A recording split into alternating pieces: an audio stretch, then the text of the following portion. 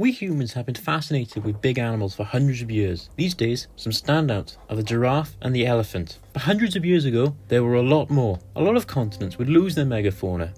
And today, we're going to look at Oceania to see if we can figure out where all its megafauna went. It's worth noting the types of megafauna that lived during this period.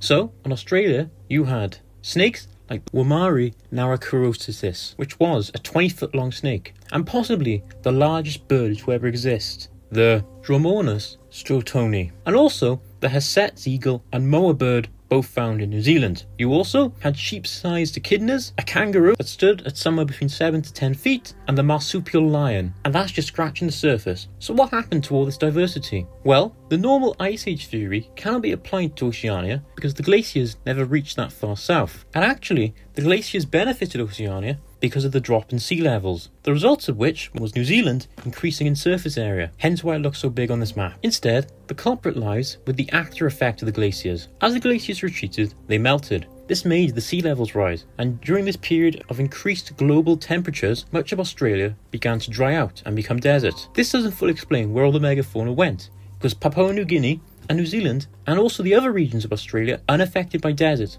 was still able to support life. Thus, this has resulted in our second factor, humans, alongside the introduction of dingoes. As the Aboriginal people would cross from Papua New Guinea into Australia during this period, this would begin to place extra pressure on the wildlife. Example of this would be the replacement of the Tasmanian tiger as the main Aussie predator, with the dingo relegating these animals to the island for which they are named after. But what happened in New Zealand and Papua? Well, it's pretty much the same thing, just later, with Papua New Guinea's megafauna holding on in the highlands until some 20,000 years ago. And New Zealand's megafauna existed until the 13th century, when the Maori journeyed to these islands. And the result of this is that in the modern day, there are no megafauna of the traditional definition left in Oceania, and thus special consideration has to be made for these continents, increasing the weight from 100 kilograms to 40 kilograms for the classification of megafauna. Join us next time when we cross the Indian Ocean to Africa to find out what happened to megafauna in Africa.